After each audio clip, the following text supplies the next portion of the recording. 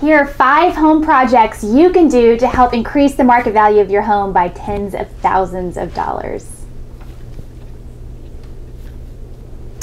First thing you can do is home automation systems. So that's things like a Nest thermostat, a Ring doorbell, smart light switches, the keypad door lock that you can type on your phone and open the door with. Those things are really appealing to buyers right now, and if they're already on the home, that adds a ton of value. Second home project is flooring. If you have carpet, pull the carpet. Nobody wants carpet right now, especially in Austin, where we're the allergy capital of, I think, the whole world. So pull the carpet out, replace it with something that looks like hardwood if you can. So that would be for like $200,000 to $300,000 homes, that would be pergo or laminate, or maybe the tile that looks like hardwood but it's super durable for pet feet and stuff like that. Higher end homes go with engineered hardwood, or if you have the money and you're in a lower end and you go with engineered hardwood, that's good too. That's going to bring a whole lot of value to your home, and it's going to make your house look like it's on Pinterest. So that's always good for adding value. Third project is cabinets. Refinishing cabinets, especially if you have a home that was built in the 90s or the early 2000s. This is really, really key to making it look new and fresh and adding value. Make sure you prep the cabinet well. If you do a cheesy job, it's not even worth doing it because buyers will notice that right away.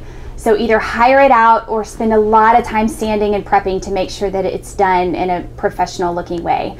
You want to use lighter colors if you can. Whites and grays are still very big, but now in 2020, instead of having all of it light gray or white, look for what we're calling the tuxedo look. So do a darker, maybe like a moody blue or green on the bottom underneath your countertop, and then the lighter colors up in the higher cabinets. Okay, project number 4 is enhancing your curb appeal.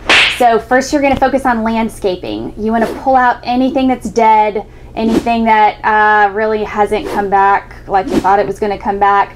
Pull that out and put in fresh plants that are native to the area so that they're lower maintenance. People love that, and it's less water, so it's more environmentally friendly. Put in color if you can. Be very thoughtful with the design of where the color goes. That makes pictures really pop. And will really increase the curb appeal of your home. So that is first. The other thing you can do for curb appeal is your front door. You may not pay a lot of attention to it, but it's really critical if you're going on the market. So take a good look at it, see if it needs fresh paint. It probably needs new hardware. You want the door to open really, really easily. So you want the lock to just turn and the handle to just turn and nothing to feel loose or janky or tight, because that gives buyers pause about what's going on inside the rest of the house. We can give you specific instructions on what to do with your door if you're in that position. Exterior lighting? Oh, the other thing you can do for outside curb appeal, this is really more in the backyard. I don't know if we should be calling it curb appeal. Exterior things. You can add exterior lighting. So if you have any sort of outdoor living space, you really want to highlight that and make it pop. I recommend Edison bulbs. You can buy plastic ones that are cheap and weather resistant. Everybody loves that. So hang and string some Edison bulbs in your backyard. If you have like a hangout spot in the front, that could work too, but mostly we see it in the back. All right, project number 5 is the walls, your interior walls. If you have cream or beige, it's time to let go. If your whole house is gray, that should change. We were seeing all gray everything for a long time, and now we're just sick and tired of it. So you want a little bit of gray because it's still trending, but not everything. You need to use a lot more accent colors to brighten things up and give it a little bit of interest. I'm seeing a lot of moody blues this year and a lot of deep jewel tones.